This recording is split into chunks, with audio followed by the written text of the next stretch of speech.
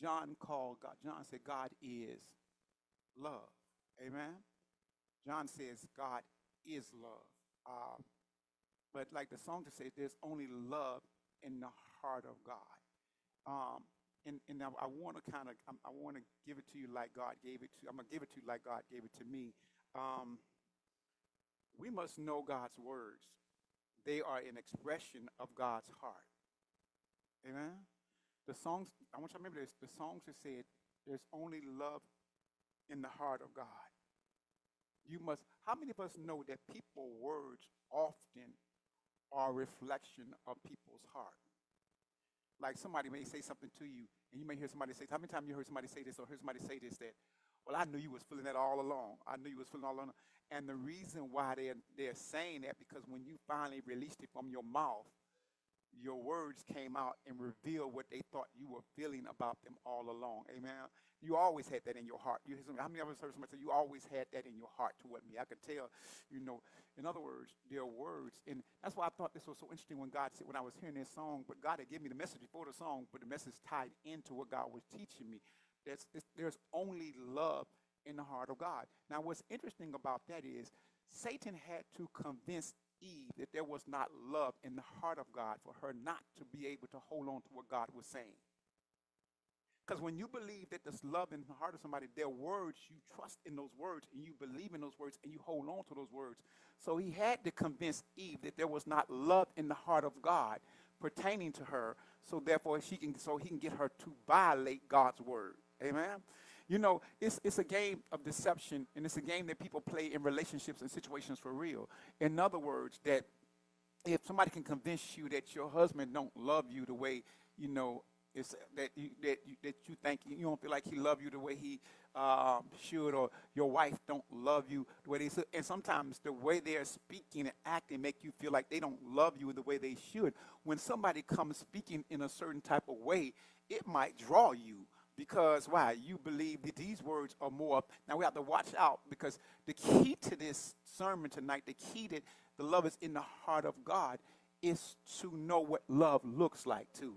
Because, see, sometimes someone can speak to you in a certain way, and you feel like they're loving you, but they're really appealing to your hurt, your flesh, and your desires to take you from the pain or the struggle that you're going through. You understand what I'm saying? Like if I'm going through a struggle in a certain situation, and you come with flattery words, the Bible says flattery words, your flattery words can appeal to my hurt, my pain, and what I'm going through at that time, and cause me to draw to you. Amen? So the key to it is, the key to knowing love is to know the heart of God, right? And the Bible says, and I want to go over it because so God wants to be able to know there's a distinguishing difference. And I wrote this down. I want y'all to understand this. There is a distinguishing difference. What comes out of God's heart is not the same thing that comes out of Satan's heart. There is a distinguishing difference between what's in God's heart and what's in Satan's heart. Would y'all agree or disagree? Anybody want to come and do it? There is watch this. I want you to understand something. They're not even close. What comes out of God's heart is totally different. And that's why I love the song that was played. There's only love, what? It's only love in the heart of God. Amen? So Satan, what's funny, if he's a deceiver, he has to pretend that his words are kind of cultivated in loving you more than God loves you. Amen? How many of y'all know this? Let me give you an example. If there was a kid, right? Let's say Amber had a kid. Let's mess with her. Amber married and she got a kid. And she has a little baby son, right? And let's say she's around, she hanging around.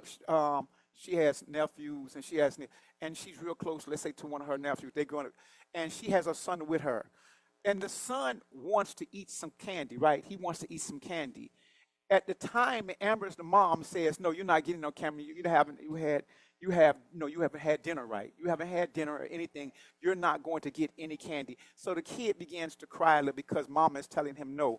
And then his uncle, no, let's say grandma come, and grandma take him in the room, and grandma gives him some candy. How many of us know at that time that grandma is giving him candy, he feels that grandma loves him more than mom? Amen? But see, the danger in that message is that he's also believing mom don't love him in a way because of grandma did it. Amen. So you might start wondering later on why the child, her own child, might be kind of coming disrespectful to her or won't listen to her because if grandmother is underhanding what she is saying, her words, and she's underhanding her words by filling up with new words that fit what that kid really want. What that kid really want is going to think grandma really loved me. Grandma really cared for me. Grandma really there for me. You're not there for me. You don't really love me. But how many of us see the trickery in that, the deception in that? Anybody see the trickery and deception in that? Because that trickery and deception is the same game. It's the same game Satan plays.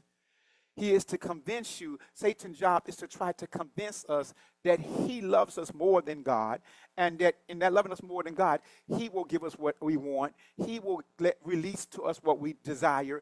He will do that which we desire, and God won't. That's why he said. That's why Satan convinced Eve. God don't really love you. God don't really. God jealous of you. He don't want you to be like he is. Amen. So why is God teaching on this tonight? In the series of God teaching, what has God said? And did God really say that? Because the grandma started convincing the child, Mama didn't really say that you can't have no candy. I'm going to give you some candy anyway. What Mama said is wrong. And that's Satan's job, is to convince us that what God is saying is wrong. God says, wait till you get married. Satan says, no, wait till you fall in love. Love is enough for you to be able to make decisions like that. But God says, no, I want you in a covenant marriage, and the bed is undefiled in that situation. Satan says, no, God don't really mean that. He just really means when you have deep feelings with somebody, you can bring it in that area right there. That's what I'm saying. So watch this. The only way you're going to win in this situation is, he said, my sheep know what? And another they shall not follow. And watch this. And what's interesting, knowing his voice, but not only knowing his voice, for like the songster said, that there's only love in the heart of God. So when you know his voice, know that voice, those words are coming from a heart of, they are coming from a heart of. So when God tells you not to do something, it's coming from a heart of. When God tells you not to go somewhere, it's coming from a heart of. It is not coming from a heart of rules and regulations. It's coming from a heart of love that creates barriers and things and standards that cause you to stay safe. Do we understand that? Now, and I'm going to tell you something. We may say we understand that, but that seems like that's a real battle going on with the church today. Understanding and being able to distinguish the difference between when God is speaking or when the enemy is speaking, and knowing that in the enemy and not really understanding what love is. That's why I love what Jesus said this. Jesus said, if you love me, y'all know Jesus was blunt enough to say, if you love me, you'll do what I say. Y'all know that? He said it just like they said, if you love me, you'll do what I say. So why? Because that makes sense, because he know what he say is coming from a place of love. Remember now, we talked about it on Sunday.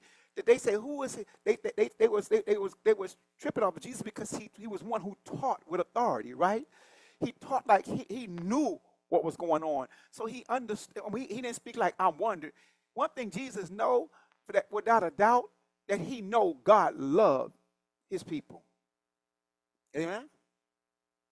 He knows John 3:16 inside out, that God so loved the world that he gave his only begotten Son. How many of you know that God so loved the world that from his love he was motivated? Everybody say the Word. Because the Bible says the Word was made flesh, right? Jesus is that Word. God loved the world so much that he gave the Word. He gave the Word. So what's interesting, that the word from somebody's mouth reveals their heart. And it's what's in their heart. Is it motivated by love, or is it motivated by lust or desire or by Satan? What's motivating the heart today? And we need to know there is a distinguishing difference between them, and God wants you to know there is a gulf between the two. And see, what's happening to people is that people are trying to do things without understanding God's heart. Amen? And they don't know. The Bible says, the Bible says, not the Bible, the songs say, but I'm going to show you in Scripture. The songs say There's only love comes out of the heart of God. Amen? So that means if you didn't really come to, and since the word is going, I'm getting ahead of myself, but I'm going to show you the difference. The Bible says, out of the abundance of the what? Heart. The mouth speak it, right? So the heart, the words from the mouth reveals the condition of the heart. Amen? The words from somebody's mouth. But how many of you know that God says he wants to pull his word where? In our hearts. He wants to pour his word in our hearts. He wants to pour his words in our hearts. So when you speak, people see what? The love of God. When you speak, people will begin to see the love of God. And see, that's why it's hard to go do something without sitting at the feet of God, because without sitting at the feet of God, eating the word of God, like Peter said, Lord, where shall we go? For in you are the words that lead to eternal life. The love of God, the gift of God, the eternal life. Without sitting down and really eating the word of God. And see, some people, you can take certain words, you can say, but you know, people say I love you all day on movies, and they don't mean that. They're called actors. And what's amazing, we got a world full of actors that don't really, that like saying love, but don't have an idea of what love really means. Amen? And one thing I love about the Bible, it didn't leave us to put the definition in love. The Bible says, in this we see the love of God. God said, I'm going to show you where you can see the love of God. Where you see the love of God, what's interesting, he said you see the love of God in the cross. People are like, that ain't I ain't learning about love from that perspective. I don't like, from the cross? Yeah, from the cross. Then the Bible says stuff like this, there's no greater love than one who will lay down his life for his brethren. So God's ideal of love is about sacrificing and surrender, sacrificing and also serving others. But let's take a look at it. Let's kind of look at it from let's look at it from a situation, and I want us to be able to distinguish. There's a difference between it. Everybody say difference. We have to know. I'm gonna tell you something. Y'all gotta understand. There is a difference between. See, and I know it's kind of hard to really get it because when you watch movies like Titanic, or you watch movies like Titanic, or you watch movies like what's that basketball? What is it? Love and Basketball. These type of movies present love being taking place. So your ideal of love is perverted because those movies, there's no love in those movies. Those movies are laced with lust. There is no love in those movies. There is no love in Love and Basketball. That is not a love story. That was a lust story. In the Titanic, that was not a love story. That was a lust story. It was a story built up on the lust of the flesh and built up in all type of emotions. And we have been sold. That's why when God begins to show us what love is, we don't want it. Because your ideal of love has been tainted by the world and it's been tainted by lust. So when God begins to reveal to us what really love is, we're like, God, I don't want that. And when you don't really want God, it's funny how many people want to do God's work without God's love. Isn't that amazing? But let me tell you what happens when you want to do God's work without God's love. That's self-glorification. That's self-exhortation. It's not for God. Amen? It's not. So I'm going to take you, we're going to go into the scriptures and we're going to look at it tonight because God wants us to look at it a little bit tonight because we got to be able to discern the difference. We got to know the difference from what God said and Satan coming to us. Did God really say that? Because what's being said is, remember now, what's being said is by either person, by either situation, is molded one person, only one of them. What's being said by God and what Satan come behind God and said, the motivation, there's only one of them that is speaking that's motivated by love. Amen? There's only one who is speaking that is motivated by love. Play the song a little bit more. Just play a little bit again. Or you can't because it's on, right? Okay. There's only one that's actually love is motivating. And I'm going to tell you, that's why I said this a long time. I said this a while ago, and I'm going to continue to say this. I remember a woman told me, she told God, I don't love you. But then she said, Lord, teach me how to love you. The truth be told, every Christian should find themselves saying that. Because why? The first thing that God going to begin to deal with when you begin to get saved is your lack of ability to love. Your lack of ability to love. Because we have a perverted ideal of what love is. And if you don't let God begin to get in your heart and show you what really love is, you'll call yourself trying to do things for God motivated by your ideal of love. But sometimes our ideal of love, it's funny that our ideal of love is only good when it's benefiting us.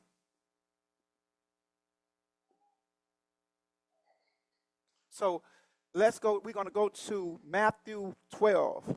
We're going to start reading at verse 22. I want to show you some who didn't really understand the difference.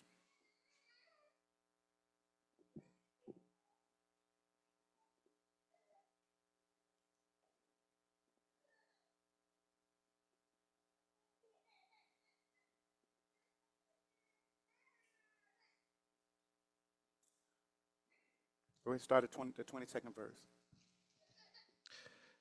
Matthew chapter 12, verse 22. Then a demon-oppressed man who was blind and mute was brought to him, and he healed him, so that the man spoke and saw.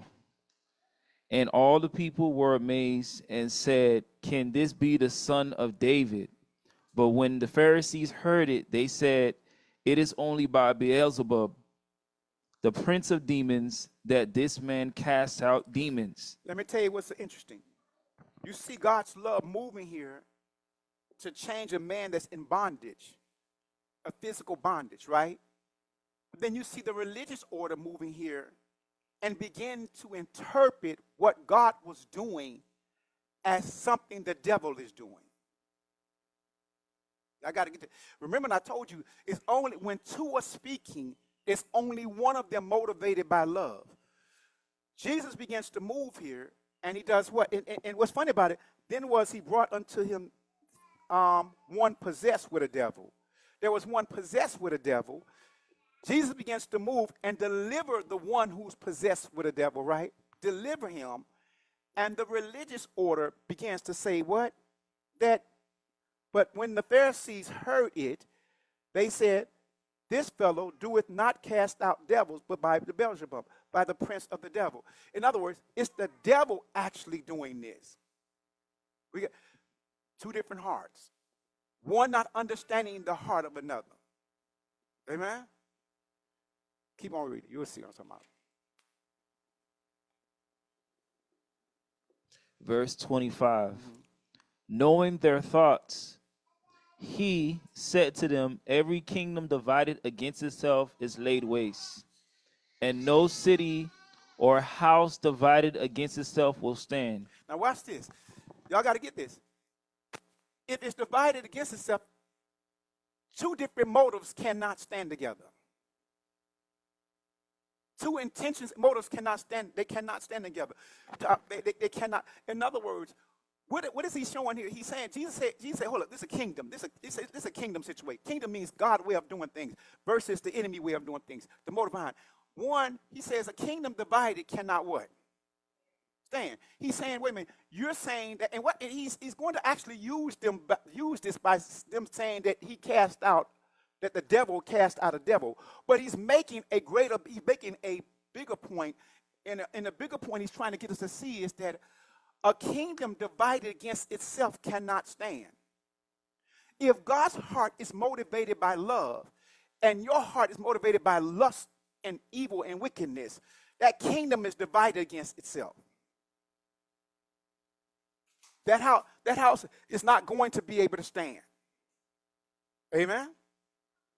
He's going to make this point. You can't, that's why, remember I told you, only one heart is being motivated by love. God's word is motivated by his love. Go ahead.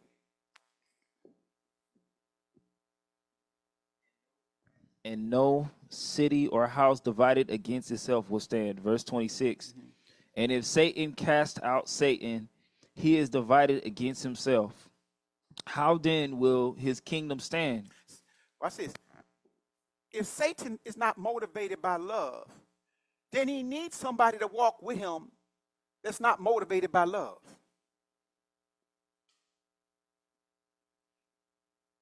Amen. How many of y'all know that was all of us? How many know we were all children of the world at one point? We were not motivated by what? Love. We was motivated by the flesh. The Bible says a man is carried away by his what? Own lust, his own desire. We were motivated by our own desires. The Bible says whoever you yield your members to, that's your father. And when we yield our members to sin, watch this, to sin and the lust thereof, when we yield our members to sin and the desire thereof, then we were carried away. We were not walking and operating like God. You can't operate like God and operate in lust and sin. So there is a separation. There is a sanctification. And that sanctification comes by what? The word, right? He said, I sanctify you through my word. My word is truth. When you begin to get the word of God in you, I hide the word in my heart that I may not sin again. When you begin to get the word of God in you, it's sanctifying you, setting you apart from a system that is motivated by lust and its own desire. Y'all getting it? Okay. Go ahead.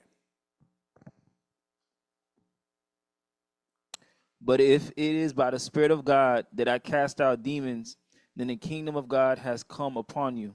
He says it's by the kingdom, it's by God's way. If that demon was cast out by the Spirit of God, then you know the kingdom has come. Why?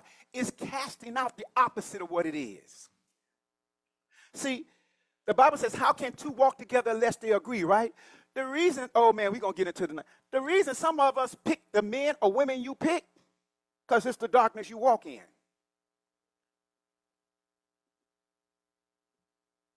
Because God just told us, and some of us found out when we were struggling to pick the person that we picked, that the reason why it didn't work, because as you started walking toward God, them kingdoms was different.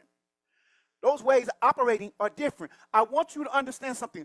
The love of God does not operate according to the world system.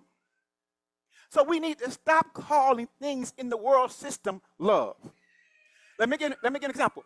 A man with a man, and they're talking about love, that is not love. It's not love. And to call it or to come in any type of agreement with it is to come in agreement with a lie. A woman with a woman, to call that love, that is not love, that is lust, that is perversion. And to come in agreement with it and say that that has anything to do with love, you have what? Conceived a lie. When you hear a man of God say, well, you know what, if they love each other, I don't really, that's it. No, he can't speak that way if he actually knows the truth.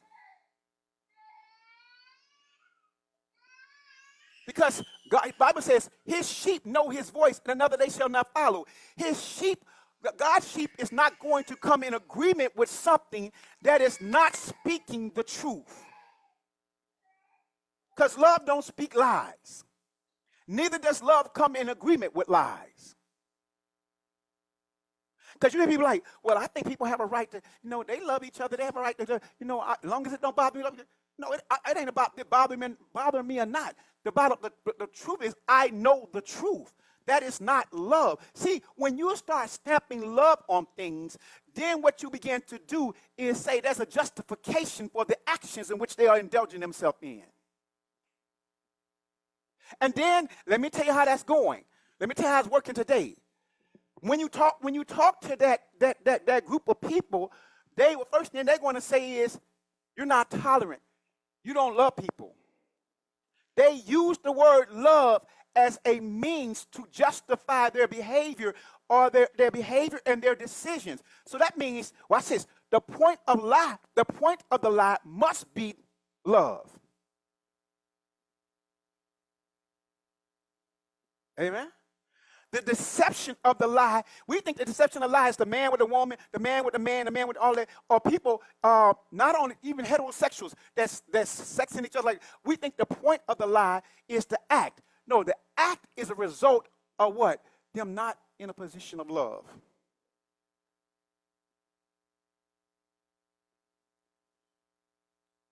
Do we get that? But see, I don't know, because the Bible, like what the song just, what did the song just say? Out of the heart, what comes out of the heart of God? Only love comes out of the heart of God. Only love comes out of the heart of God.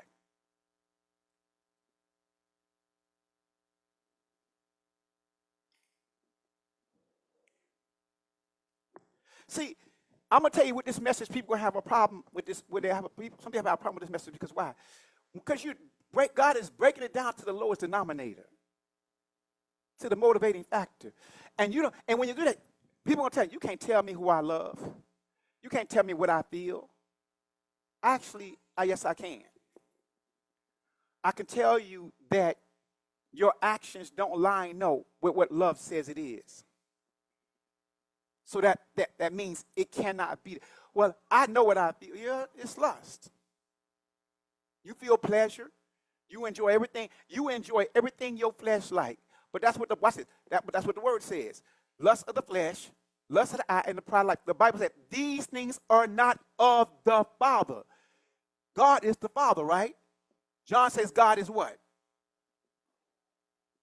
Amen? If God is love, these things do not come forth out of God. God did not speak or declare these things. Are we getting this? So we have to understand there is a difference. So when you go in talking to somebody, you might want to know that their issue was, their battle is, the root of their problem is not understanding love. So it may want to teach you how to pray and pray that they have an encounter with God's love, which was manifested on the cross, where the debt of sin was paid. And the Bible says, shall we remain in sin? God forbid. For we were baptized into his death. We were baptized into his love. There's no greater love than one who will lay down his life. You and I were baptized into his love. We were submerged in Christ into the love of God. Amen? Because we were all sinners. Am I right? And we were baptized into his death because he took on our sin. We were baptized in how we got free into the death of sin. Okay. Let's keep going. Go ahead.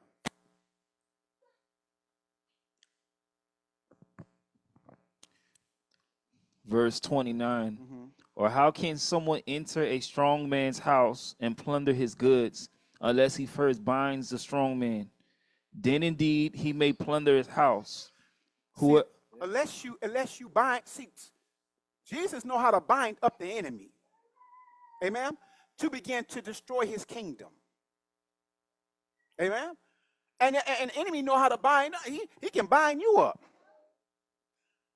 Y'all want to know a way enemy can bind us up? One way he can bind you up is when your heart starts getting cold. Because somebody offended you. Or because somebody said something you didn't like or move, and your heart began to get cold. And when your heart began to get cold, it's funny, the Bible says, the day you hear the word of God, do not harden your heart. Why? Do not harden the word, because the word of God is the expression of God's love, right? Because remember, out of the abundance of the heart, the mouth speaketh. The words of God reveal God's love. And when you harden your heart toward the word of God, you're hardening your heart towards God's love. So that means you're rejecting God's love to say, I'm sorry. You're rejecting God's love to say, forgive me. You're rejecting God's love to operate in self-control. You're rejecting God's love to do what his words say, that people can see his love, because your heart because you got offended, because you got angry, because you got bitter. And now you are a judge of people. Now you are a condemner of people because your heart is cold. One of the greatest weapons you have to watch out for a cold heart is pride. Pride will cause a heart to become so cold because why?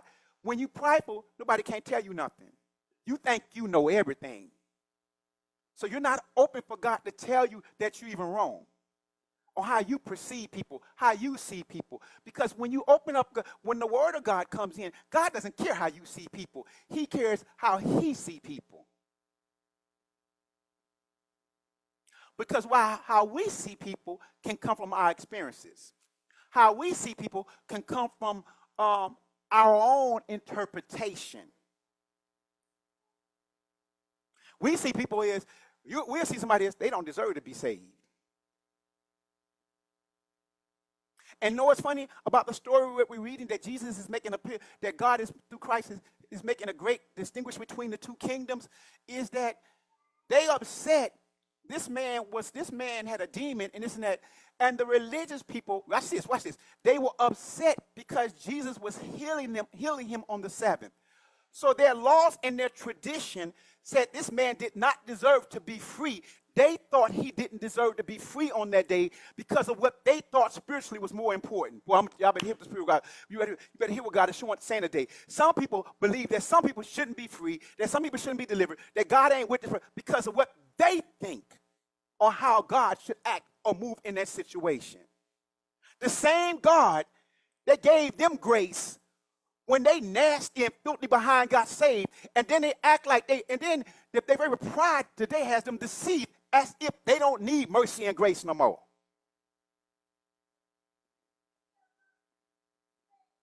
Because they don't learn how to hide their sin under religion.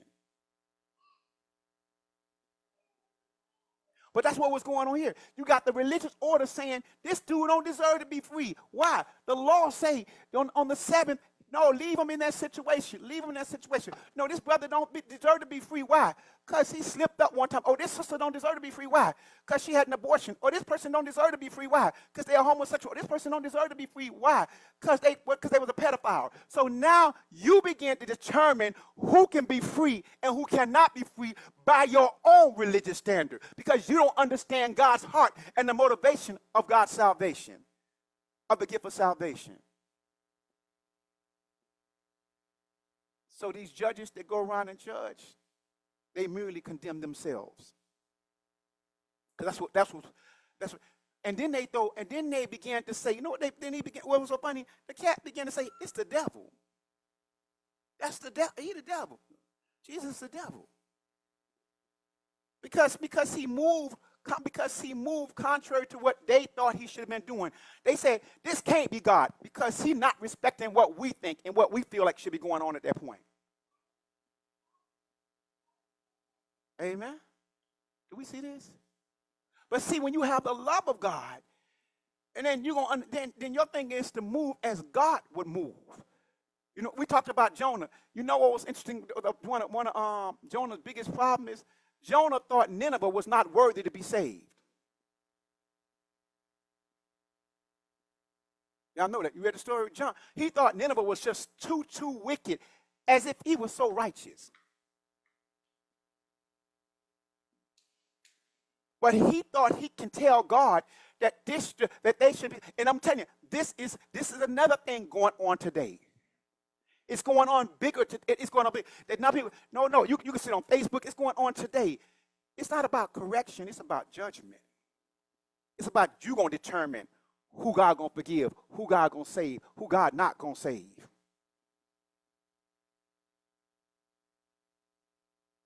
I wouldn't bring God down to try to be like you. He's trying to bring you up to be like him. You know, some scripture, it's funny, the Bible says that God so loved the world that he gave his only begotten Son, that whomsoever believe in him shall not perish but have everlasting life. But there's another scripture also in the Bible where he says that God is not like some men slack in his promises, but he delays his coming, that all may. God, the whole Bible is talking about God. He even say that he said he's not slacking to come. His coming is not because that he cannot come. His coming is that he throws back his coming because he wants to see more saved. That ain't my opinion. That's what the word said. Who are you to contest what God is showing with his heart is like?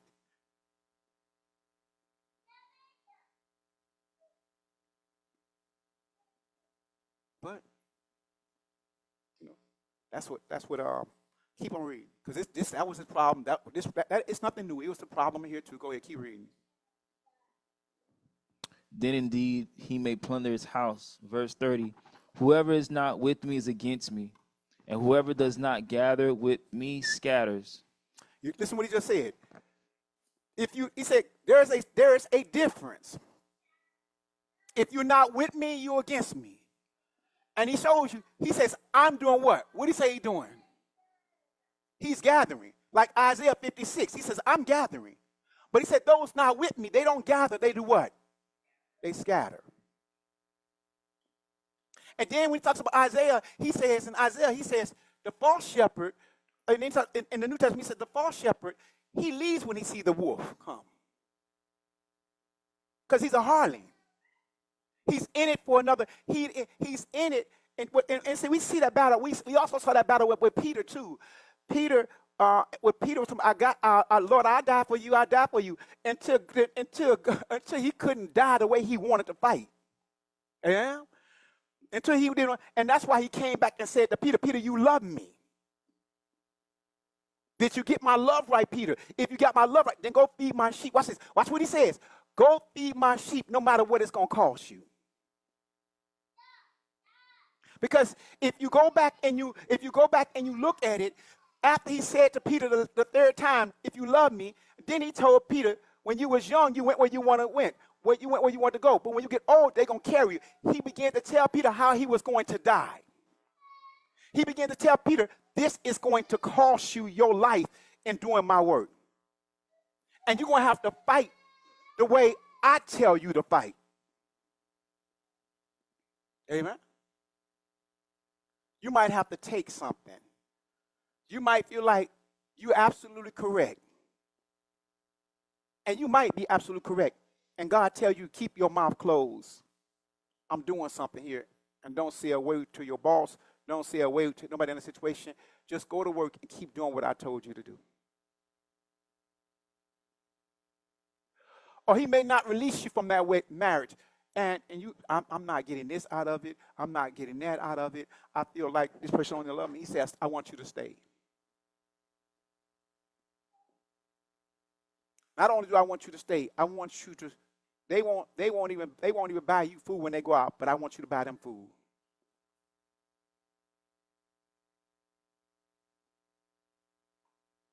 The person you work with won't even say good morning to you, but I want you to say good morning to them. My God. That's some power. That's real power. To be able to love your enemy for real, that's real power.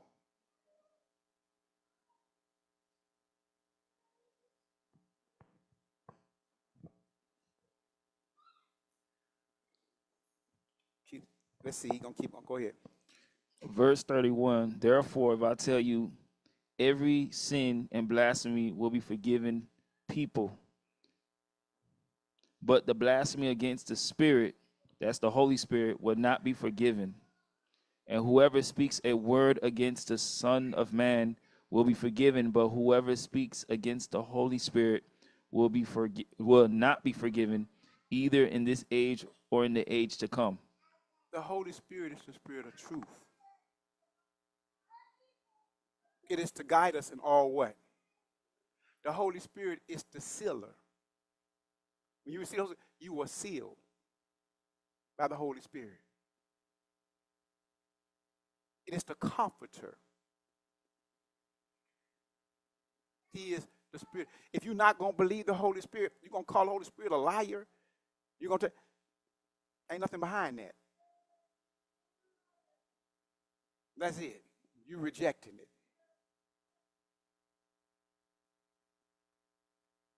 Keep on going.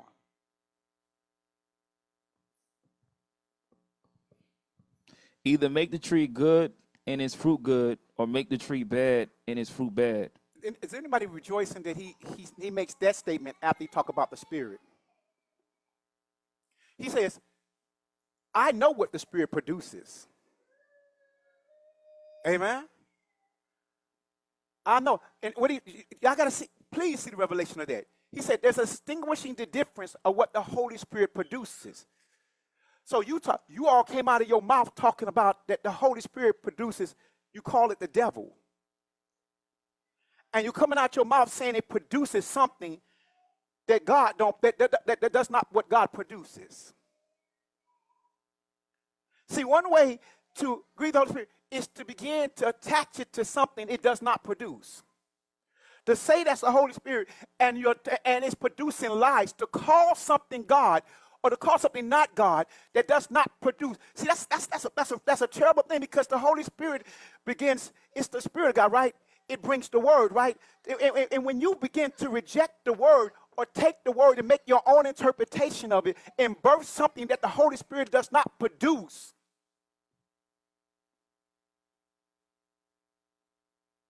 because one thing about the Holy Spirit, the Son of Man, he said you could talk about the Son of Man, right? This and that. But see, the Holy Spirit is going to dwell in you. So the seed in you is evident by what is producing in you. And what is producing is motivated by love. So when we start calling, so y'all better hear this, because now you see it going on today, that men and women who are standing behind pulpits and preaching the word that comes from the heart of love, and saying it produces something contrary to what the word of God produces. As if there is no distinguishing difference between what the seed of God produces and what the seed of corruption, or what the seed of Satan produces. When God made it obvious that he was going to bruise his head and he was going to bruise his heel, that there was going to be enmity, opposition between the two, that there was going to be something different from the seed that was going to come from heaven and what it was going to produce in you than the seed that comes from the system of the world, of the wicked one of the world. But now we're going to call those things good evil and call those things evil good. And that is what's happening to now. And we're grieving the Holy Spirit because we're now saying that it's producing something that God never called it to produce. And now we're calling, they say, you got to look how Jesus is saying this. Look at the story that he's telling. Look at what is lined up with. Jesus causes a man to see. A demon get cast out of man. He does this, and they called him the devil. So what they were saying is, watch this. They're saying that the works that he was doing was being manifested by Satan. And what is God trying to say to us? That the religious order began to, instead of humbling themselves to God, and they are now saying that the work of God is being manifested to reveal who the devil is, when he's the spirit of truth. How is it the spirit of truth abide in you and then produce a lie?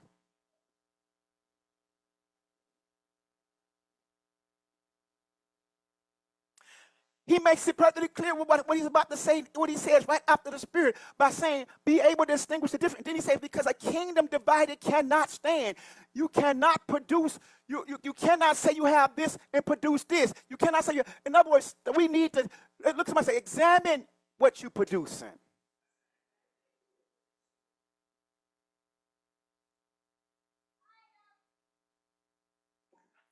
Keep reading.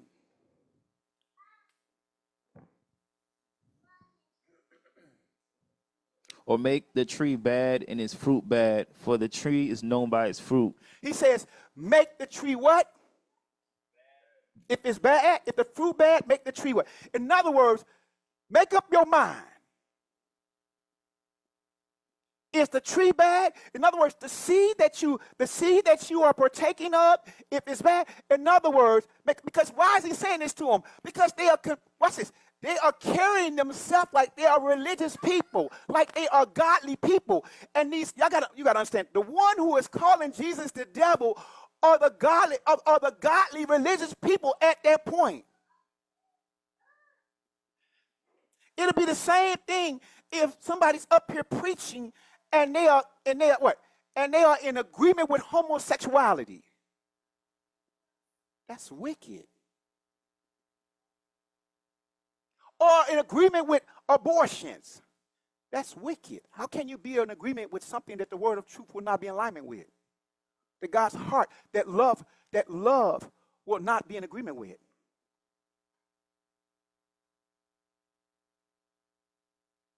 He's telling these religious, or he's telling these people, man, make a tree. Make up your mind. Make the tree. If the tree corrupt, make it. If it's bad fruit, make it. But watch how you distinguish the different. Go ahead.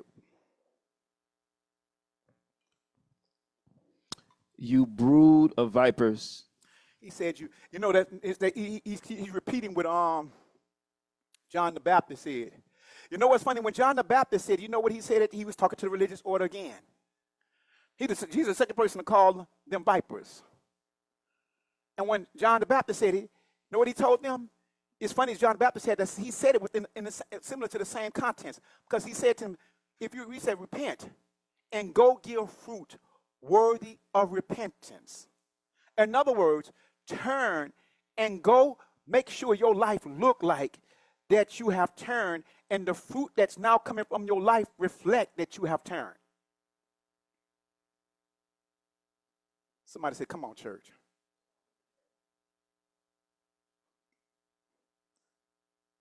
John the Baptist said, now Jesus go to the fruit, and Jesus talk about the tree. He said, make the fruit right. Because what he said, watch what he said, because they going to know you by your, you seen that talking about, he said, they going to know you by your fruit, boy. You seen that talking about, come on out, come on. He said, they going to know you by your fruit.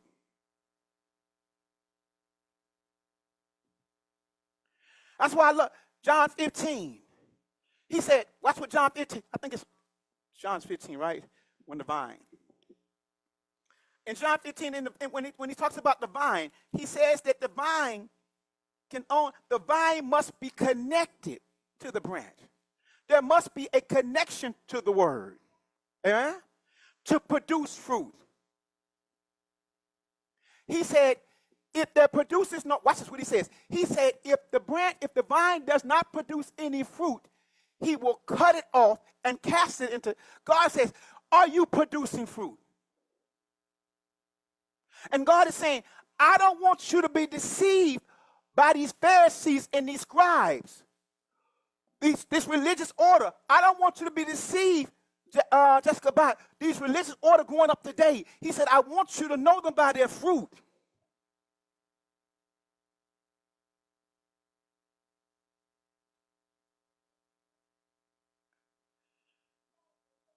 He said they're going to be known by their fruit. And some of them going to be some of them going to hide behind traditions.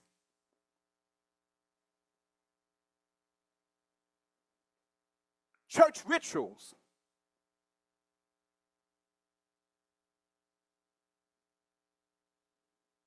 But he said you're going to know us by the fruit. The seed produce. You know, in Genesis, he said, the Bible says in Genesis, let every fruit have the seed within itself and produce after its own kind. Amen? I don't know where we got this thing that we receiving the seed, and yet in receiving the seed, we don't believe it's producing us to be something different.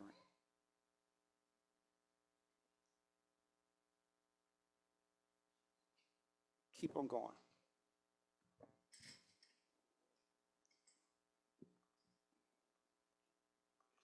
How can you speak good when you are evil? Say it again.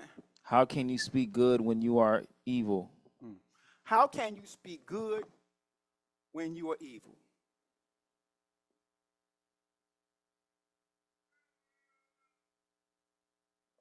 For out of the abundance of the heart, the mouth speaks. For out of the abundance of the heart, the mouth speaks. It's kind of funny. It's almost like this. You see somebody in church and they preaching, right?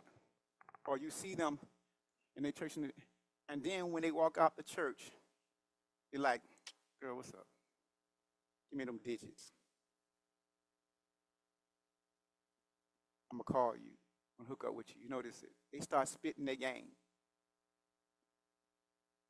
Male or female. Entertaining their flesh in the house of God. Entertaining their flesh.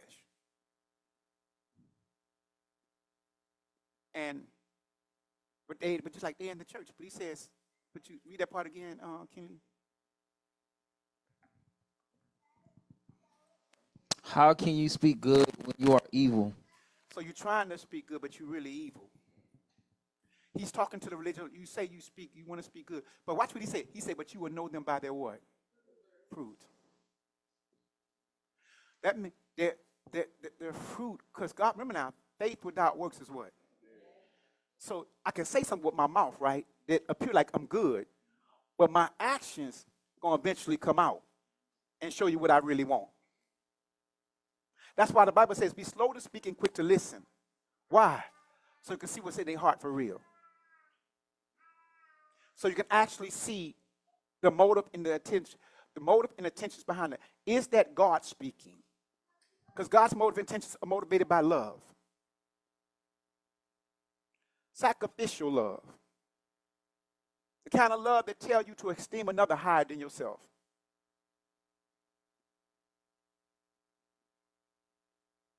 The kind of love that tell you if they slap you on one side, give them the other side. The kind of love that tell you if they ask you to go 1 mile, go 2.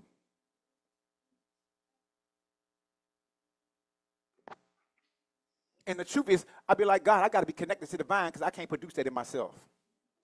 I cannot produce God. The Bible says that we can do nothing in ourselves. The scripture says you cannot produce the kind of love that God is in yourself. Some people can look like they can. But Satan is a what? Masquerader. But God says man judges the outward appearance, but I know the real intentions of your heart. I know what you really want. So do me a favor. God be like, do me a favor. Deny yourself. Pick up your cross and follow me. Sometimes you got to get to the place. Anybody ever been to that place where like, man, I don't trust how I feel in this situation. I'm not going to say this. I don't trust how I feel in this situation. I just, no, God, I'm too angry. Right? My mind and how I feel about this person. Let me not, God, let me double check because I don't trust me in this. Because you got some people that think every word come out their mouth, God. God this, God that, God this, God that, God that. And you know what? What's funny? I done seen it. And they're not even afraid to check their emotions and their feelings in certain situations before they say God. Because your emotions and your feelings, your situation can begin to influence you to begin to say something or move in a certain type of way, and it's not God.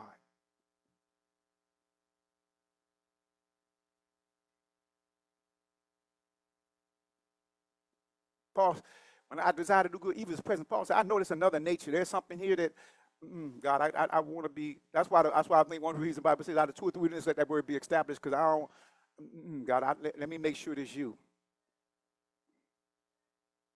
You know how, come on, y'all know how it is. You know in your heart you ain't really like this person. They say something, you don't really like this person. You ain't really care about this person. So all of a sudden you got a prophetic word. And your prophetic word ain't nothing but, your prophetic word is straight destruction toward that person. And nobody can convince you that ain't God. That's you.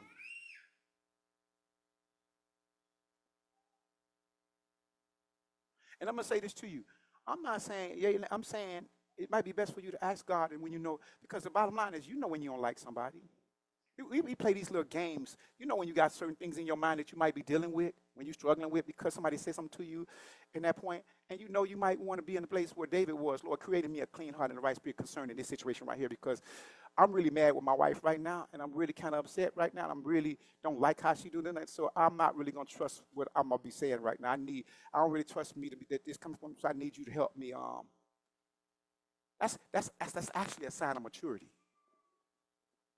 When Paul was able to discern the nature of his flesh versus the spiritual of God, that's a sign of maturity.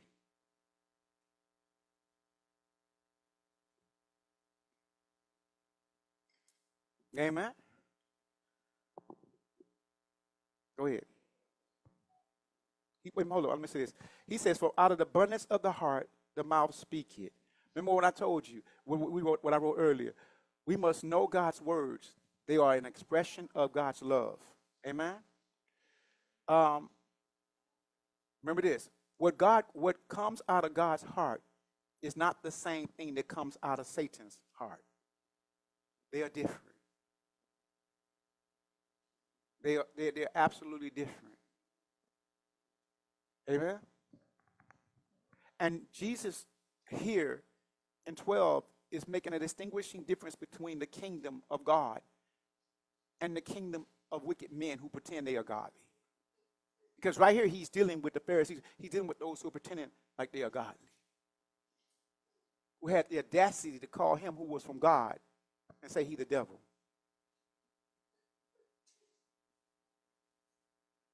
And I love it when you break it down, because you know who Jesus is. He's the word, right? So they were basically saying that Jesus was the devil. Those words that he spoke and what he did, came from Satan. And Jesus, boy, he just politely let him know a kingdom divided against itself can't stand. If I was Satan casting out Satan. But see, they ignorance to that.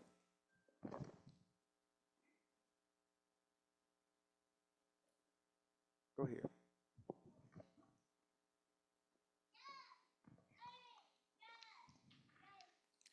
The good person out of his good treasure brings forth good, and the evil person out of his evil treasure brings forth evil. Now watch this. Watch this. A good man out of the good treasures of his heart brings forth good things. What does the Bible say a man's heart should be? Where should his treasure be? When you come to God, where should his treasure be? Of things above. So for you to bring out good things from your heart, you got to be connected to the one above. Where rust and moth and the thief cannot steal. He said, where your treasure is, that's where your heart is. Whatever your heart is, it's going to tank the word of God. If your heart's so black, if your heart is so indulged in blackness, you will tank the word of God. If your heart is so indulged in being white, it will tank the word of God. If your heart is so indulged in money, it will tank the word of God. If your heart is so indulged in your education, it will tank the word. You can't put anything above God because it is God who sets you free. The Bible says where the Spirit of the Lord is, and the Lord is that Spirit, there is liberty.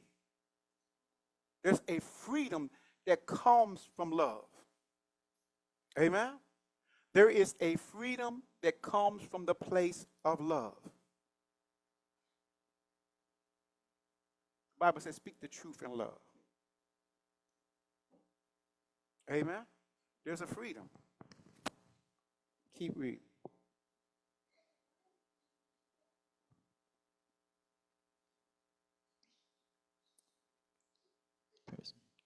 And an evil person out of his evil treasure brings forth evil. And an evil person out of the evil treasure of their heart going to bring forth that which is evil. Motive. The heart. What comes forth out of the mouth is the motive.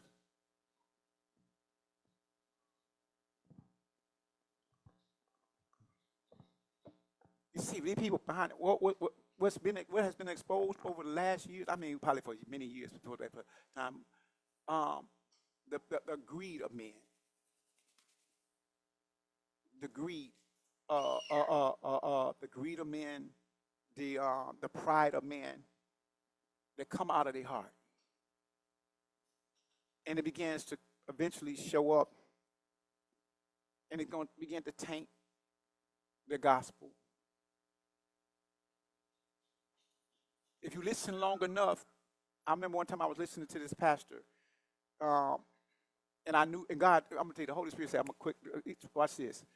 You know what who his God really was? His God really was political affiliation. He was a Democrat, true and blue in his heart. And he tainted the word of God with that. He tainted the word of God with what he really loved, where he really thought power came from, where he really thought identity came from, was the Democratic Party. So he mixed the word of God with it and pushed the Democrat agenda in a situation. And if somebody has a Republican and their heart is so light, boom, they will begin to use their horse in their heart and begin to push the Republican agenda behind the word of God.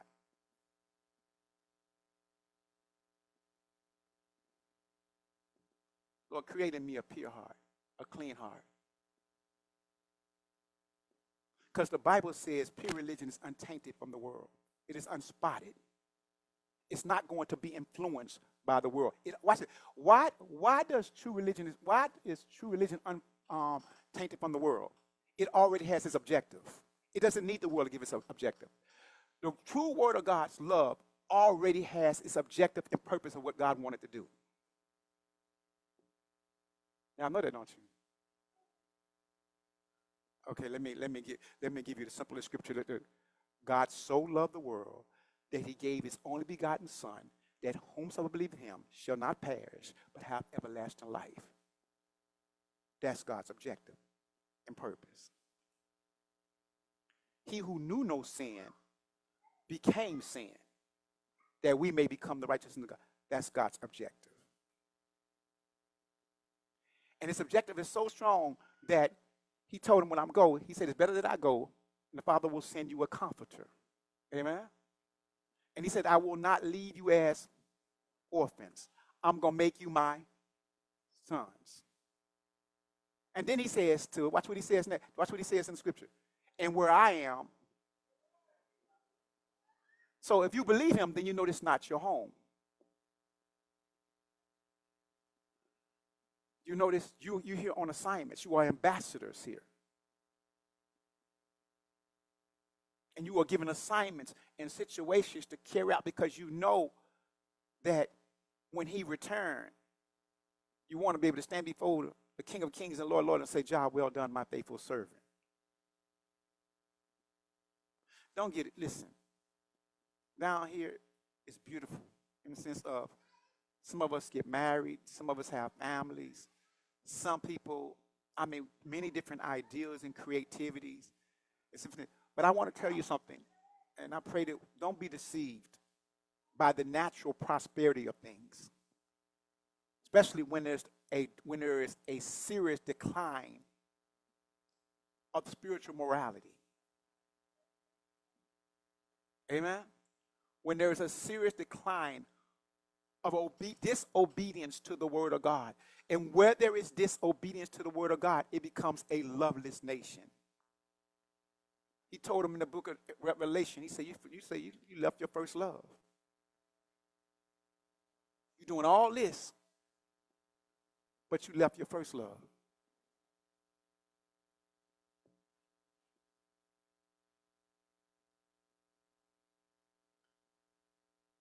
God, there's a sanctification, you all, by the word of God. That's why you got to know the difference. That's why we have to know the difference between what God said and Satan over here saying, did God actually say that? Why? Because the motives behind them are different. It's not just simply listen, church, it's not simply just believing one against the other.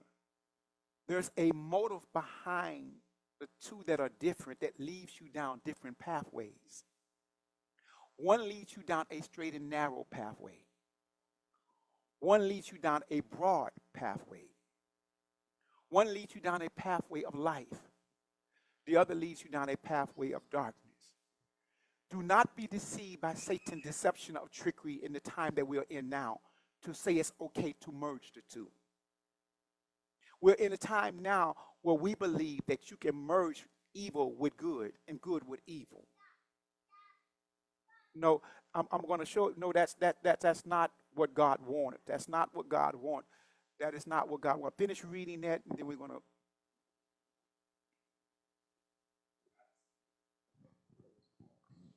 I tell you, on the day of judgment, people will give account for every careless word they speak. For by your words you'll be justified, and by your words you'll be condemned. How many of you know that he's really talking about your heart?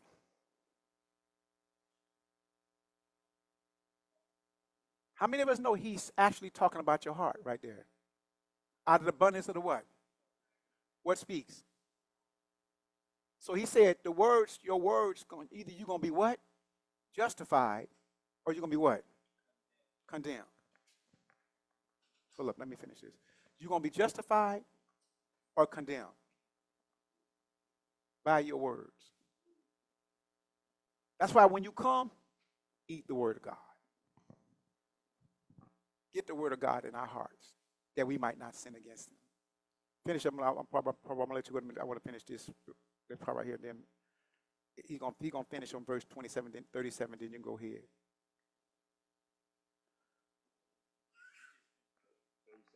Well, that was 36. But by your words, that's true. By your words, thou shalt be what? Justified? For out of the abundance of the mouth, the heart talk. People, so when people talk about, you don't know somebody saved, you don't know somebody what they did, because I said, be quiet long enough and listen to their words.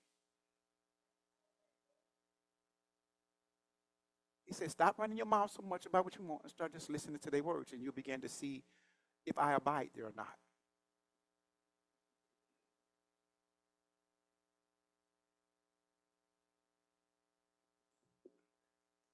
He says, A good man out of the goodness of the treasures of his heart brings forth good things. And an evil man out of the evil of the treasures of brings forth evil things.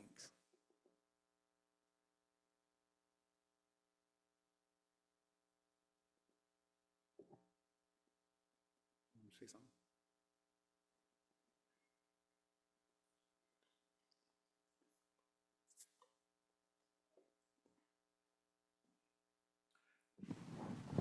So we're talking about the heart. The Bible said, out of the abundance of the mouth, the heart speaks. But there's a scripture, Proverbs 4, it says, keep vigilant, watch over your heart, that where life starts. So when you look up the word vigilant, it says to pay close attention, be very careful to watch over. And so the thing that when the Bible says everything he says is for our benefit, nothing he says for us is for our demise, is for our rise.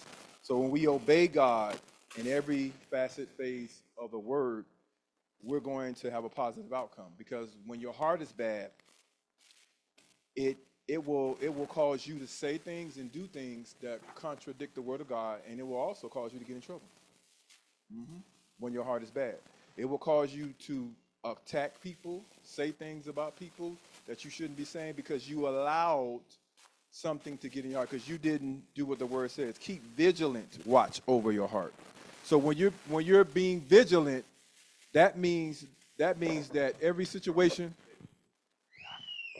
that you have that seems to be of offensive type nature, you need to deal with that right away. You don't need to go to bed and just like, okay, well, I'm just, no. You need to deal with that. You need to assess, were you wrong in what you said? Were you wrong in how you handled that? And then you need to seek God, like, okay, God, I feel like this and I feel like that. How should I proceed with the situation? Should I call a person? Should I talk to him? Because when you don't do what the word says, vigilant, something that vigilant, when you look at the word vigilant, it means something that you are attacking aggressively, that you are being assertive. You're not being passive or laid back when it comes down to this, because when you let things get into your heart, it will cause you to preach different. It will cause you to teach different. It will cause you to put a spin on people that God is saying cover, but you're going to uncover them because your heart becomes cold. And because you didn't do what the word says. You weren't aggressively attacking that area where you're protecting your heart, not letting offense come in. Because see, you can stop offense from coming in. Oh, I just said something. You can stop it if you want to, because the Bible says you ought to forgive 7 times 7 in one day. So when you quickly forgive somebody for what they did, then your heart stays clean. I'm gonna say that again.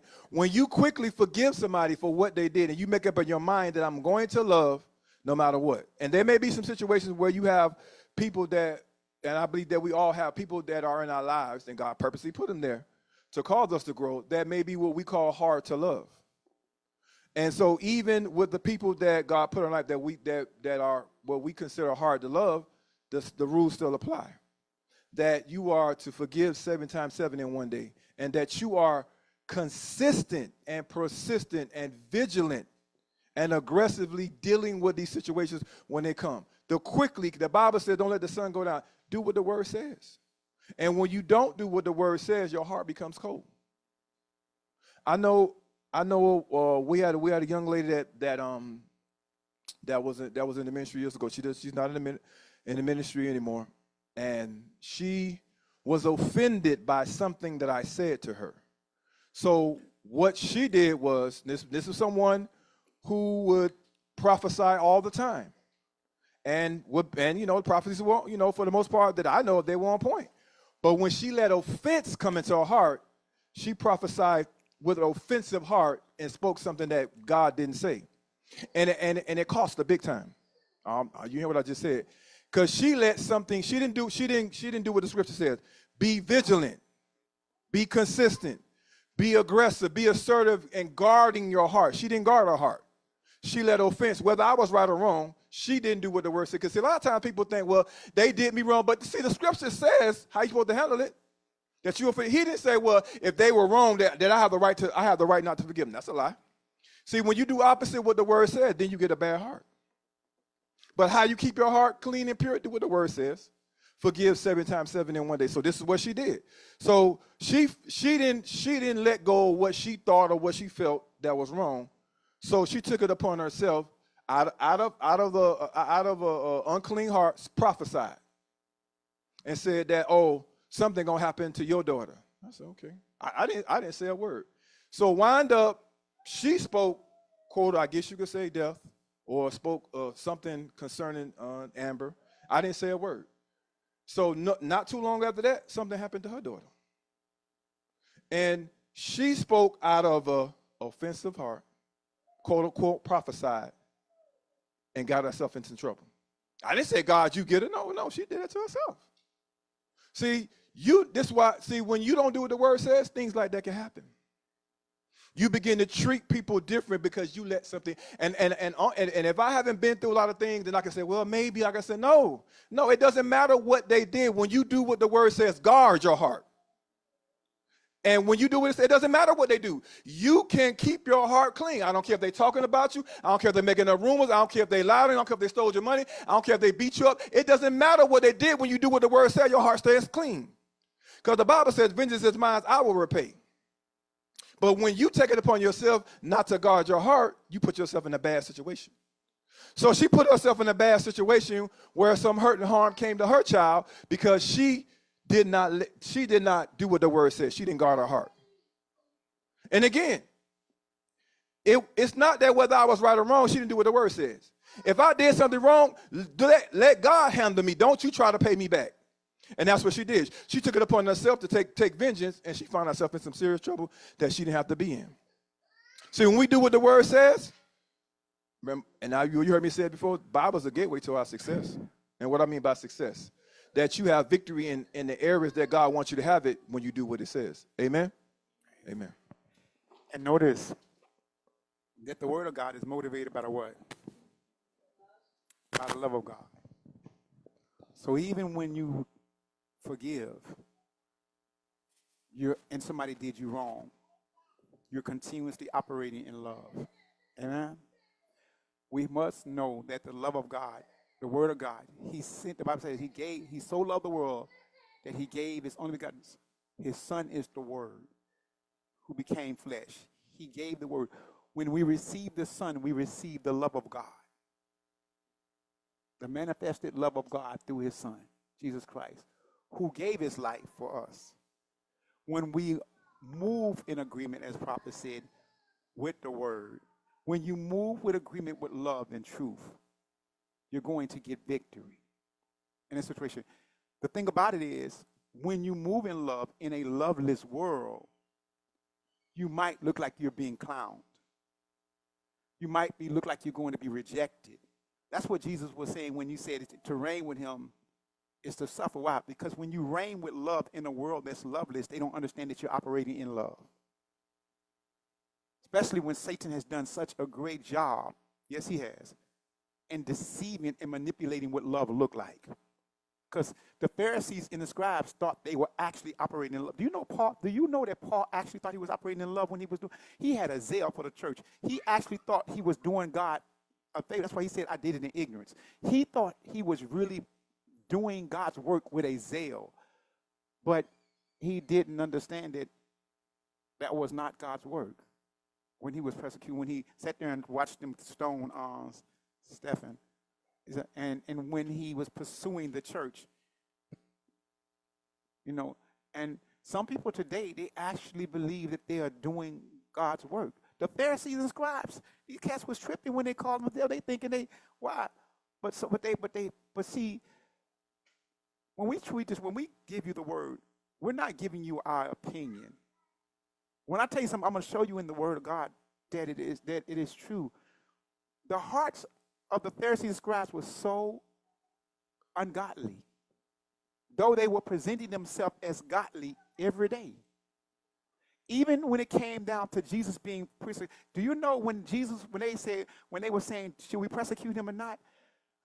The Pharisees and the scribes, know what they said? They said, Caesar is our king. They declared that their heart was connected to a worldly system. They was in the church on the Sabbath, reading the Torah, doing all these rituals, and yet their heart and their power source was connected to the world. That's why in the Testament, in the New Testament, he says, let your heart be where your treasure is. Because you got to make sure, Lord, detach. Come on, y'all. We got to say, God, Lord, please detach my heart from the world. I don't want to be deceived. Please detach my heart from the world. For the Bible says, he who loved the world and the things in it, the love of God is not in him. So God, disconnect what I love. Because in my heart, I might think I don't love this, but I love that. Amen. Sometimes you may think you don't realize, and God be like, no, you love that. You love that. You love it more than me. Be like, no, I don't. And God said, I'm going to show you love it more than me. Amen. This is the last thing I'm going to go here. I'm going to read this. But I'm going to tell you where it is. It's 2 Corinthians. I want to show you. I think it's important. God has put this in my heart to make sure that we understand. There is a distinguishing difference between when God's word and Satan's intent to speak a word and the motive behind it. Go to 2 Corinthians, the 6th chapter.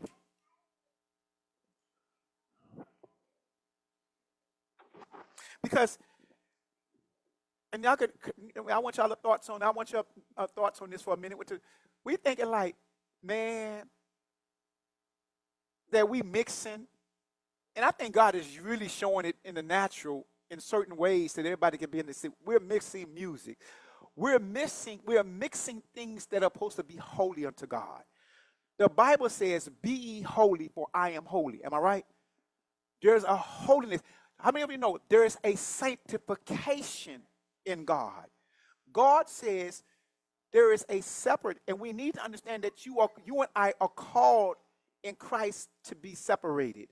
And I want to read. I'm going to read this verse to you, and it's verse 14. And I'm going to read it. It says this: "Be not unequally yoked together with unbelievers." That's number one. He said, "Do not." He says, "Be."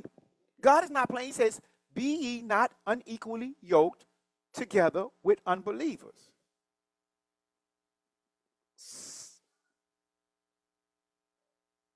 Y'all know what it means to be yoked with something, right? To be partnered with something. Do you know that most young ladies and men in church today don't even care if that dude is saved when they talk to him? Or if that people say, "Oh, he go to church." The devil go to church. The Bible says, "Try the spirit."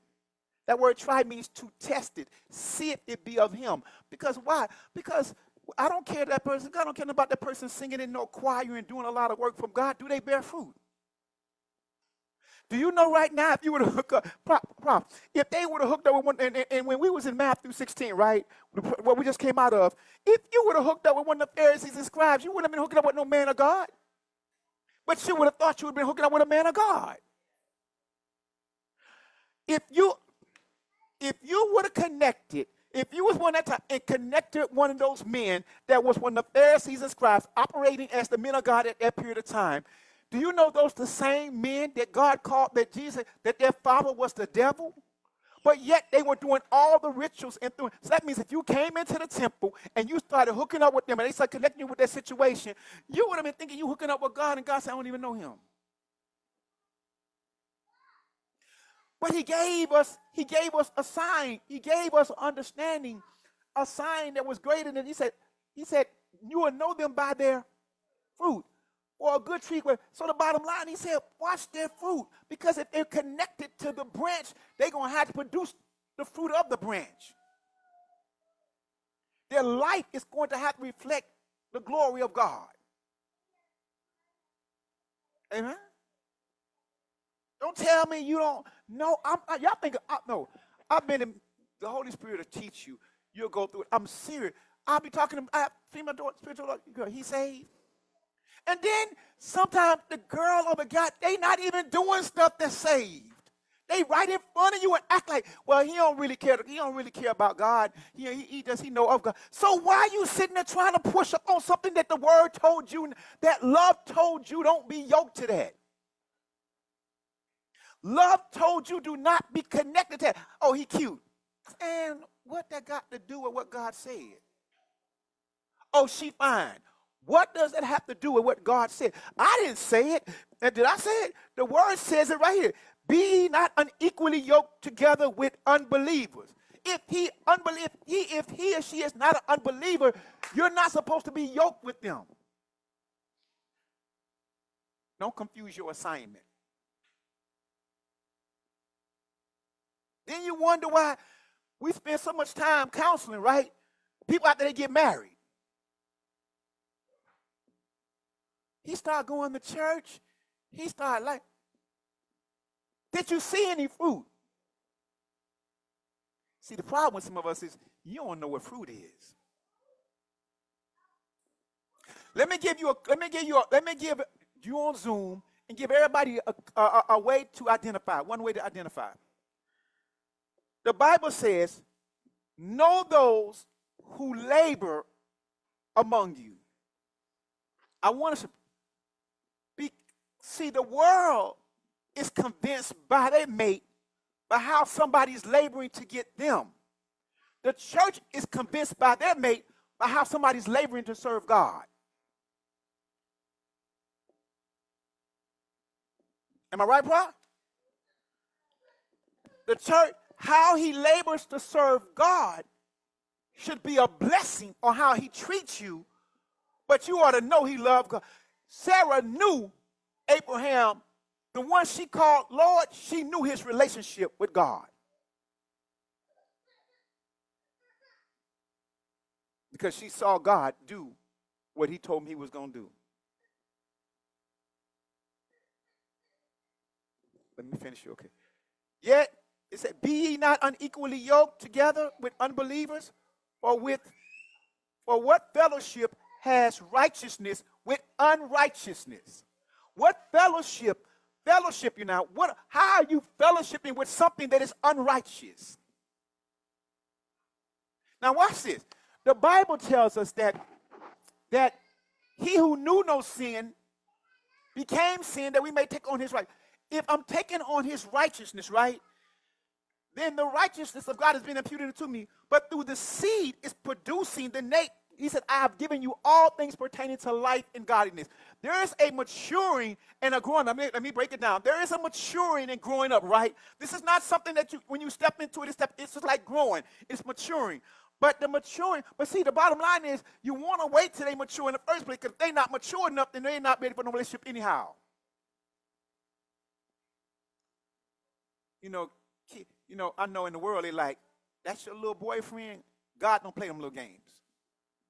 God does not play them games with his babies like we do with our babies. You look at, girl, that's just a girl, baby. I come, you go to school, mama, your brother daughter got a good boyfriend. Oh, no, let me help you out. No, she don't. No, she don't. She don't have a boyfriend. She don't even know who she is. I'm not going to let you do it to that little boy or do it to her. Ain't nothing cute about it. God don't play that same game when you in church, because guess what? When you come to God, may you be 25, 35, may you be 55, may you be 22. The Bible says you must come to him like a what? Child. You must be born again. So all that, we ain't going to play that game in the church either. Ooh, y'all look cute together. Girl, that's your boyfriend? God don't care nothing about your age, your education, your financial status, where you perceive that you somebody. The Bible says when you come to him, you got to come like a child, like to be born again. Why? Because you're now learning how to look. He want to teach.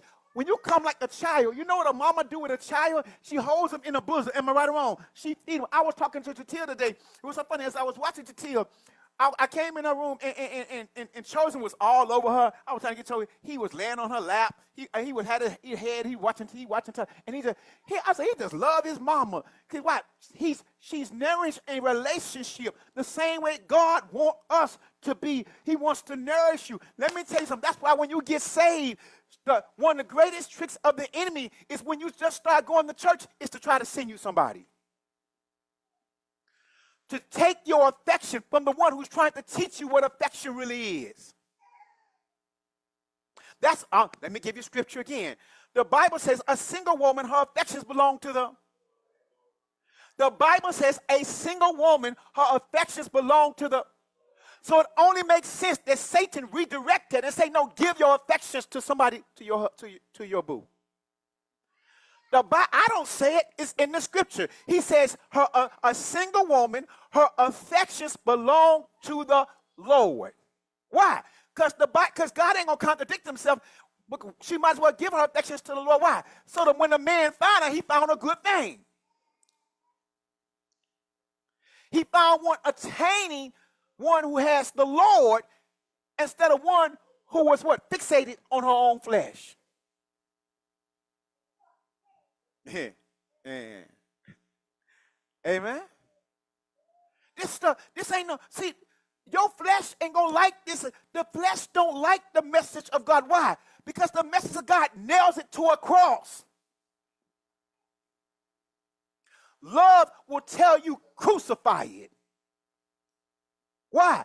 So you can operate in love and you can be able to draw love. So you will know what love look like. So you won't be, so why? Because God didn't never design you and me to be used, to be dogged out, to be treated like some porn flick. God never designed for you to be walking around and acting like some dog.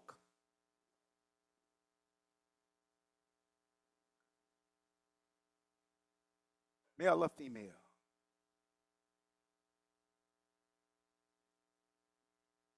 You know what the Bible says? He says, do not open up love before it's time. He connected that directly to sex. Do not open it up before it's time. Because when you open that door to the wrong thing, you become a slave to it. It has your eyes watching things. I know. It has your eyes watching things that shouldn't be watching. Your flesh be having a craving and desire for things that are contradiction to God. I know mine do. And I'm so glad that greater is he that's in me than he that's in the world.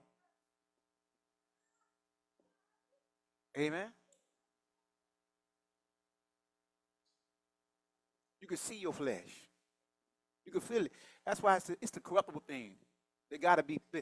That's why the Bible says we die daily. He says you got to do what? We say every day you got to do what? You got to put that flesh to death every day. Mess around and don't put it to death for 3 days and watch how it start tripping. It'll start rising up. I want that. No, I want this. Let me finish it. For what fellowship has righteousness with unrighteousness? Question. And what communion has light with darkness? What communion? Look at the words he's using. Fellowship, communion. To be yoked, to be yoked to something.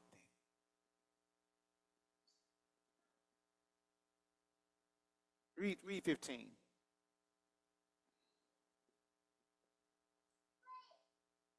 No, we're not going to wait. Go ahead. What accord has Christ with Belial? He don't have nothing. Satan don't have no dealings with Satan. Satan, they not buddies.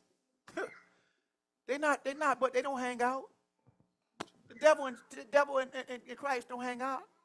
No. They not like this like some Catholic talking about this, no, they not son, they not tight. And Satan understand which one and Satan do understand which one holds the authority and power. Go ahead. What portion does a believer share with an unbeliever? What agreement has the temple of God with idols? What agreement does the temple of God have to do with idols? Go ahead. For we are the temple of the living God. Who is the temple?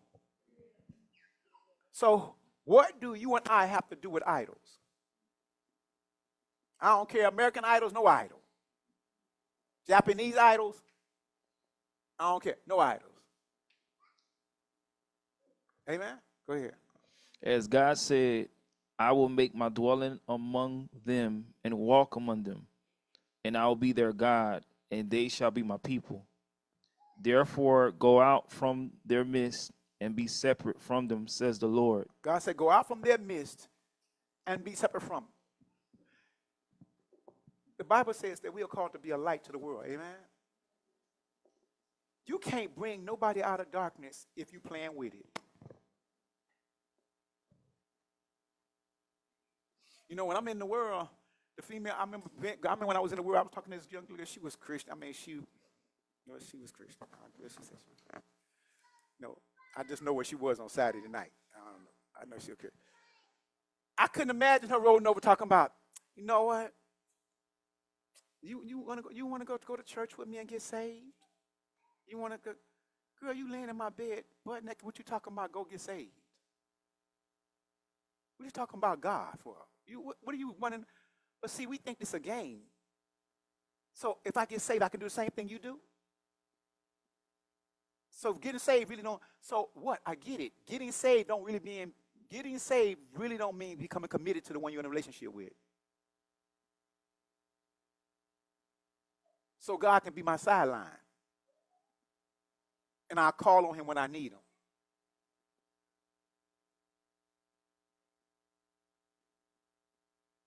I'm just trying to listen.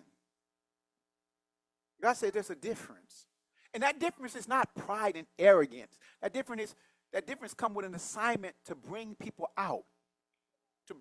But I can't bring you out. The Bible said, let the blind lead the blind into a ditch. If I can't see, how I'm going to lead you anywhere? And that don't mean I'm perfect. I'm being perfected through the Holy Spirit. I'm being groomed, amen. I'm maturing. But the Bible told me this. Take the beam out of my eye first, right? It did not tell me not to take the beam out of your eye. People misquote. No, don't finish the scripture. It says take the beam out of your own eye. Then you can take the beam. He said, what is he saying? That when I remove the beam, when God takes the beam out, when you can see clearly, now I want you to help somebody else see clearly. He's not saying when you can see clearly, just leave somebody else blind. But he also saying if you can't see clear, how you can help somebody see clear? So God, clear my eyes in the areas that I'm struggling with. That's why we saying, what has God said? God, clear my eyes in the area of doubt. God, clear my eyes in the area of unbelief. God, clear my eyes in the area of lust. God, clear my eyes in the area of anger. Why? Because once you cause me to see your love the right way in this area, I can cause somebody else to see your love in the right way in this area. God, clear my eyes in the area of finances the right way. Yeah, finances. Clear my eyes in a way to know how to handle finances in a way, God, the way you want it, the way you want to be handled. Clear my eyes, God, to be able to see clear. Open my eyes to see. Open my ears that I might hear. Open up my heart that I might receive your word. Why? So I can be a reflection on God on earth. So I can be a reflection of who you are. I can be a witness of your glory on earth. Because you said, God, as it is in heaven, as it is on earth, as it is in heaven, let it be on earth. That seed now in you. Now people can see heaven on earth when you move in the way the word that God calls you to move. When you forgive the way God. Let go. Come on tonight. Somebody let go some bitterness. Tonight, let go some unforgiveness. Amen. Tonight, let go of some things that you know that you're struggling with. Let go some doubt. Amen. Tonight, it's a mind made up because you are the temple of God. When Jesus Christ returns, he's not returning for no building. You're the church he's returning for. He stepped out of the building, according to what Kenny just read. He stepped out of the building and stepped into your heart. Now the Holy Spirit is dwelling in you, going to produce fruit that bring glory to God. Amen? There's a difference, y'all. When we first started out, he told them there is a difference between the two. Was that finished? Read the very next verse for a second. Therefore go out from their midst and be separate from them, says the Lord, and touch no unclean thing. Then I will welcome you, and I will be a father to you, and you shall be my sons and daughters to me, says the Lord No, Almighty. you're going to be a Baptist. You're going to be a Pentecostal. He said, touch no unclean thing, and you will be my sons and daughters. Because you know God. Jesus said, I am the way, the truth, and life. There's no other way back to the Father. I know your objective, God. I know why you sent me. I know what you're doing. I know what you're coming for. I know what the God, and I know, I had this vision, man. I thought it was so funny. I saw this. I said I was going to get a pound. I don't know. But I saw like all these men lined up. And I saw this today. I thought it was so funny. I saw men in different nations lined up. And what was funny about these men lined up is that they were dressed different. I saw a man from Africa. They had on the thing here. And I saw a man from Scotland. They had the skirt, which name on. I saw different men from different nations lined up. And I heard in my spirit when I saw these different men, he said it is nothing on the external or how they are dressed. It is the heart. So America, stop preaching as though the external part. See, America want to create a gospel. America want to create a gospel around American style, culture. In the sense of America say, well, we wear a suit, we wear a tie, we wear this. And they want to tie gospel into the external wearing. I heard one woman say the other day, she's talking about men, stop being, wear socks. When did it become, if a man put on socks, wear shoes or not, what that got to do with being saved? What that got to do with being feminine? Now, don't get me wrong. There are some feminine things, man, that God is not signing off on no man in the feminine things that men, it's like men so out of order now, they want to become women. And women so out of order now, they want to become men. All you seeing is a shift. Now the woman is becoming the dominant, but let me help you out. That's out of order. That's out of order. Where men want to sit there, men have become so they want to sit there and beat. It's not. They want to sit there and run in a race, or women. You so bad we so out of order. We want to go beat the woman in her own field.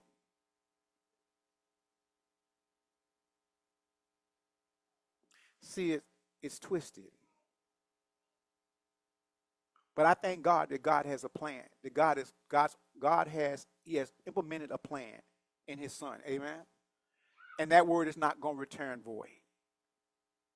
It's going to prosper in that which God has sent it to do. Because it's prospering in you. Amen. Can somebody just point your finger in there and say it's prospering in me? If you're on Zoom, can you just point your finger at yourself and say the word of God is prospering in me? It's prospering in me. Amen. And the glory of God is being manifested through my life as he takes me from glory to glory to glory. Amen. And the love, and I don't know about y'all, I want that love of God. Amen. Because I believe when you got the love of God, you're really free. When people like props, when somebody look at you the wrong way, you know how to love. People doesn't, and one thing the man of God said is so true. Don't let your react cancel you out because somebody else might have been wrong. Yeah, they might have been wrong, but watch your react. Because in this new church, it tried to justify that react because of the act. No, just because someone do you wrong, there is nothing in the Bible that says that you have to step out of God's word.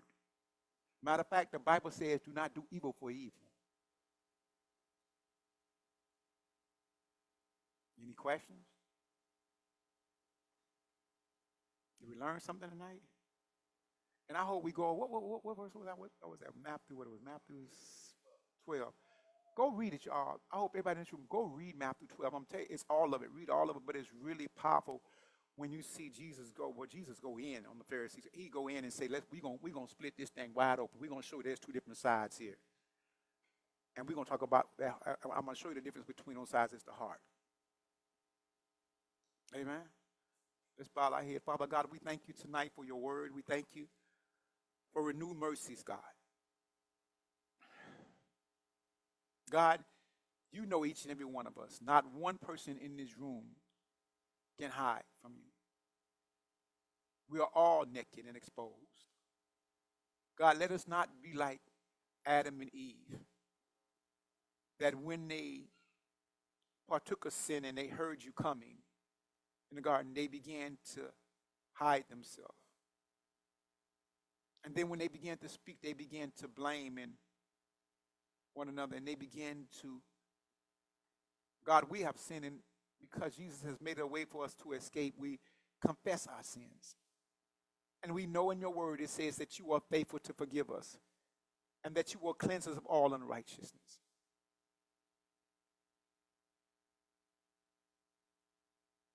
God, help us in the areas where we need to learn how to love. Cause our eyes to be open to see your love in a manner in which we should see it. Because, God, if we love somebody, we won't lie to them. God, if we love someone, we won't sleep with them unless we were married to them. If we really love somebody, God, we wouldn't talk and slander behind their back.